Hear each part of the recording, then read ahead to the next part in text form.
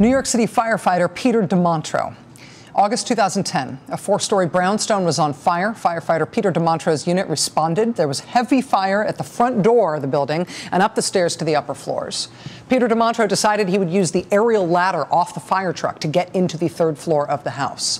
The first civilian he found, he put on the ladder to get that civilian out of there. The second civilian he found trapped by the flames deep inside the apartment. Then that third floor suddenly exploded in flames, the whole floor engulfed. And what ensued was what the New York City Fire Department calls one of the most remarkable rescues ever witnessed. With the entire floor engulfed in flames and both the firefighter and the civilian victim on fire themselves, firefighter Peter DeMontro managed to get to the window of the building while he was on fire and get that victim, who was also on fire, onto that aerial ladder down to the truck. To save his own life, he simply dove out of the third floor window. Both men were badly burned. Both survived. The subsequent testing on firefighter DeMontro's equipment showed that the temperature inside that room that he had been exposed to exceeded 1,000 degrees. Officer Reshema Taylor of the Osceola County Corrections Department in Florida. June 2009, Officer Taylor discovers a prisoner at the Osceola County Jail who has taken hostage another corrections officer, stolen the officer's uniform, and taken his gun. Upon discovering them, the prisoner puts that loaded semi-automatic handgun up to Officer Taylor's head point blank. With the gun against her head, Officer Taylor grabs the weapon with both hands, pushes the weapon aside, delivered what is apparently called a knee spike to the man's groin, sends him sprawling. She knocks the gun away. Although the prisoner was larger and stronger than her, she dropped on top of him. She used her legs to pin his lower body to keep him away from the gun. With one arm, she held him in a headlock. With the other, she keyed her portable radio to call in assistance. The hostage was saved. The escape attempt was thwarted. Officer Taylor was uninjured, and she stopped it all alone, facing a loaded point-blank weapon. Firefighter Peter DeMontro and Corrections Officer Reshema Taylor are two of the 18 public safety officers who were awarded the Medal of Valor at the White House today, 5 of them posthumously. The Medal of Valor was created in 2001 to honor public safety officers who exhibit exceptional courage in the attempt to protect human life, regardless of their own personal safety. In his remarks at the ceremony today, Vice President Biden tried to express the nation's gratitude to these most exceptional public servants. What is it? What is it that pushes a man like Trooper Joshua Miller to think that the safety of a kidnapped 9-year-old child is more important than his own physical safety? To engage the kidnapper even after he'd been wounded, instead of trying to find cover or get treatments for his wounds? What is it? What is it that causes men like Deputy William Stitler and Cameron Justice to answer the call even when they're at home and off duty? What pushes men like that to run in the hail of bullets, give their lives to their fellow deputies out of the line of fire? It's hard to define these qualities. What makes you do what you do? And just thankful that you do. You can't explain it, but you know it when you see it. I see it in the shield over someone's heart. I see it in the men and women who are sitting here before us today. You're all a different breed. Thank God for you. Washington today honoring these outstanding public sector employees, government workers. You hear that term used in the abstract all the time, right? Public sector workers, but it is really not an abstract thing. I mean, seeing the specifics of some of their heroism today makes it possible to see these ones in a specific light, not in an abstract way. But here's another way of seeing them in the aggregate. Chart imitates life. This is the size of government under President George H.W. Bush, under Poppy Bush during his time in office. The peak you see there around 1990s when they hired people for the U.S. Census, which happens once a decade.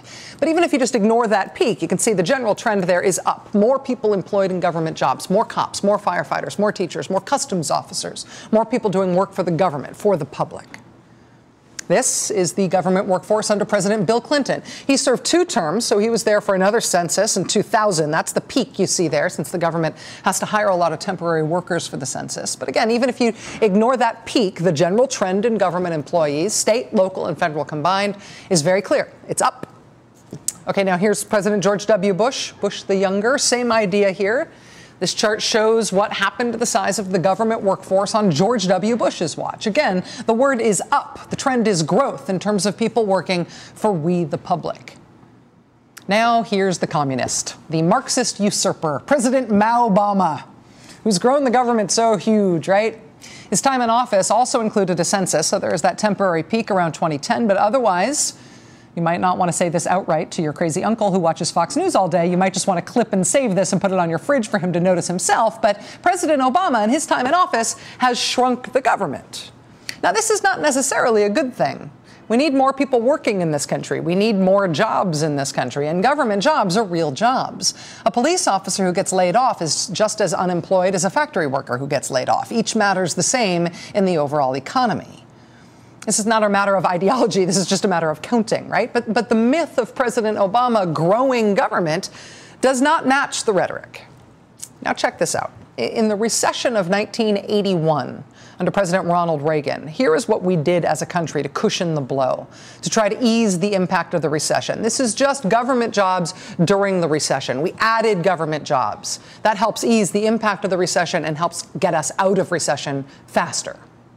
In the recession of 1990, under Poppy Bush, we again, in that recession, added government jobs. That again cushioned the fall and helped us out of the recession. In the recession in 2001, under the second President Bush, same deal. Add more government jobs. You can see the pattern, right? Until this last time. Look, until the Great Recession, until the recession that President Obama inherited. And in this recession, government employment does not go up like we did in all the previous recessions. Instead, government employment falls like a rock rolled off a cliff, except for the little peak when it comes to the census. This recession has not been handled like the others, and the recovery from it is harder than it would have been if we weren't laying off all those teachers and snowplow drivers and cops and firefighters. Everybody understood before this recession that to get out of recession, you hire more people, not less people. We have never tried to recover from a recession this way before, not under Democrats and not under Republicans. This insistence this time from the Beltway, mostly from Republicans, but from Beltway common wisdom too, the insistence this time on cutting instead of growing. It is as though we have been fighting with one hand tied behind our back and one eye closed and our shoes untied in trying to get recovery from this recession. We have never cut government jobs when we were trying to save the economy until this time. And now that we are finally stumbling back from the depths of the recession, we are still now cutting government jobs. Look at this. More than 720,000 government workers have been canned just since the recovery began. Last month, when the rest of the economy, the private sector, continued to add jobs, the government sent 9,000 public workers home with a final paycheck. Good luck, officer. See you around. So chart imitates life. We lionize and celebrate the people who teach us our multiplication tables and fix our streets and keep us safe at night and rescue us from fires. We lionize and celebrate them justly as we should. And then in record numbers, we can them, hurting them and hurting us as a country. Not every public sector worker is going to win the Medal of Valor like those 18 heroes did at the White House today. But there is reason to appreciate them, both in the heroic, individual specific and in the aggregate for what they do for us every day. That does it for us tonight. We will see you again tomorrow night.